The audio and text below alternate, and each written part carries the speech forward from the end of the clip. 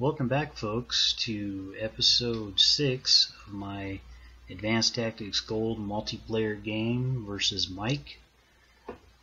Now, in this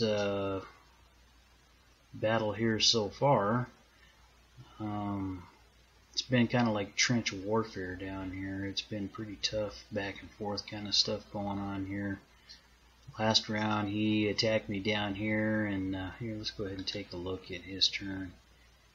He actually beat me back in one place. He had a failed attack there. He lost 5 armor in that attack. Here he's severely weakened, didn't lose any armor, then he turned around and knocked me out of there. So he actually beat me back down there. Then I actually came back and took it back. Now remember, I did build these dive bombers there last round, and I came down here with the dive bombers, and I did manage to kill one of those tanks, but I was a little disappointed I only got one. I was hoping to get maybe 2 or 3 out of it. I moved up, I took this hex from the enemy right here, and then I actually, is that the one? I had that one. Yeah, I think that's the one I just took from him, right? These guys involved in battle, they were involved in battle. Yes, yeah, okay, yeah. I just took that hex from him up here. I retook that one. I came into here, and I actually sent this engineer in here, and I built a fortress. The weakened units, I backed out. I moved the stronger units up. I got spare units, so I'm able to do that. So I pulled these ones that got battered back, put strong ones forward. I got all my anti-tank guns up here, and I still have some more barrages there. Looks like I still have some more artillery barrages to do here. Weaken the enemy some more. I think I will go ahead and let's see, get some of those barrages out of the way here and there that I missed. Pick off a couple more infantry.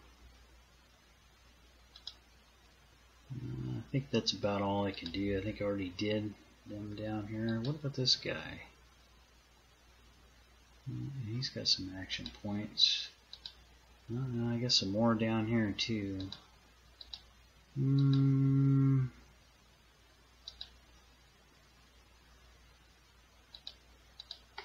Let's do a barrage right here. Looks like we only have one there.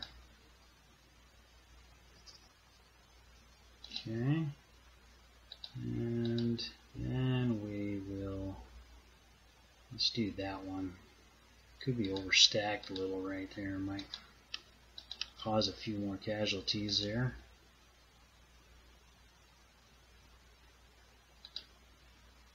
Alright, I got those barrages out of the way there. What about him? Did he? Okay, yeah, he went. Let's go ahead and zoom in here. Give you a little bit better look at what's going on out here, what the enemy has, what Mike has over here. Here's his armor right there. Here's up here. This is the spot I just took. I backed the weak guys out, pushed the stronger forces forward. Got all my anti-tank guns way up here. Have more guns coming in through production. Now this turn around, my strategic bombers actually did quite well. Minimal losses. I hit this air base right here. I destroyed the air base. There were some fighters there. I killed off a few. This air base was a huge success. I came down here with strategic bombers here and destroyed this air base. There were a ton of fighters on this air base. I mean, there must have been like, I don't know, upwards of 15 or more. I hit, and then I hit this city. I think I had a couple of fighters come in and try and do a, they intercepted, and I knocked the lockout on this city here. It was up to about 900, I think. So I have to assume then this guy is up to about 900 now too. I may go after that next round. I didn't quite have enough action points to get that far because the fighters that were in this group had their readiness was down a little bit. Or I guess just the action points weren't quite up to 100% on that. I'm hoping maybe next round it'll be a little better. It's kind of hard for me the way I got my air bases, the position I chose to get to reach up there if they don't have enough action points. Yeah, you know, I was evaluating this, crunching some numbers here with these strategic bombers. I want to see just how successful they've been and how much they've been worth the money I had to sink into them, because they're very expensive. It costs 3,000 production points a piece to build a strategic bomber. I currently have 18 in service, and I've lost 7, so I've built a total of 25 strategic bombers now. That's a pretty expensive endeavor. So I decided to crunch the numbers, which crunching numbers is something I like to do. You know, I like to get really into the combat stats and all kinds of stuff. If you've seen any of my other videos, you know that's the way I am. I mean, Sun Tzu says the general who makes many battle calculations will win, and the general who makes few will lose. So I like to lean towards making many battle calculations to try and give myself some advantage there. So anyway, I ran through some not really precise numbers, but some rough numbers here. I've built now a total of 25 strategic bombers. I have 18 still in service. With that, I've destroyed 3 factories. Now that 3 factories, in terms of production, how much it costs in production to build those 3 factories is equal to about 40 strategic bombers.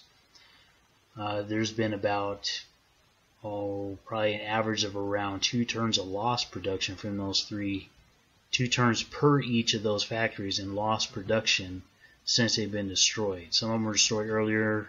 It was probably 3 turns. But some were just destroyed within the last turn or 2, so that's average about 2 per turn, and that's equal to, what I figure that out to, about another 18 strategic bombers. And then you consider the loss in production in the cities here, because remember initially I hit all 3 of these cities, and I knocked out the lock on 2 of them, very nearly knocked out the lock on that one. You consider the lost production in those cities a little harder to calculate because it's going up each turn, but that's probably equal to probably pretty close to the lost production in those factories, around another 18 bombers. Now consider the amount of fighters he lost by destroying these air bases here with these strategic bombers. Look at the losses this turn. Look how many fighters Mike lost. 27 fighters.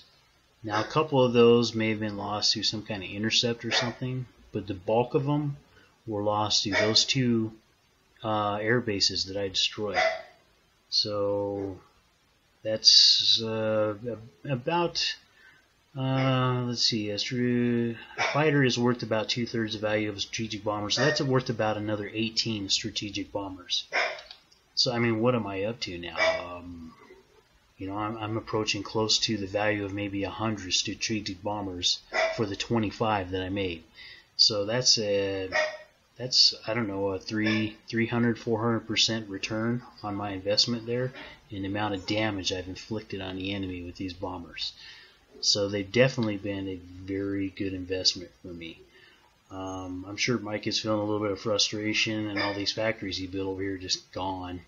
And then next turn he's going to open up and he's going to have 2 missing air bases and all the fighters on them gone. I'm sure he's not going to be happy about that. He's going to be looking to exact some revenge on my forces down here again. But anyway, you know, this is just a strategy I decided to employ in this map because I knew it was going to be tough going through here. And I wanted to dominate him somewhere to give me some kind of advantage. And I've chosen to dominate in the air and dominate through production. And so far my game plan is working pretty good. I do want to get a couple, like I said before, get a couple battleships built. I need to save up some raw for that because they're very expensive in raw. I think it's 160 raw to build a battleship. But I want to get a couple out here in the water for winter time, so I can come up here and possibly destroy a shipyard here if I have to. Because in the winter, when the mud rolls in, there's going to be a window where I would be unable to attack it if he builds one there. So with that, I'd say, yeah, that's where we're at right now. Did you get a look at this? Yeah, I think you saw the whole line pretty good there. I should be using this feature more often in my videos, because it rather opposed to me going around and click, click, click, click and showing you what's in the stack, you looking over here, you can get a real good overview. You can see he has a fort. Just a fortification. I actually built a fortress here. Those fortifications go down pretty quick with some artillery, I noticed. So I went full on fortification here to make it a little tougher. It's kind of expensive though. I think it was 10 PPs to build that. But I wanted something that would withstand this huge stack of medium tanks he's got sitting here. That's very annoying. Yeah, well, I think we'll go ahead and wrap this video up here, and we'll see what my opponent does on his turn, and I'll catch you guys in the next episode. Thanks for watching.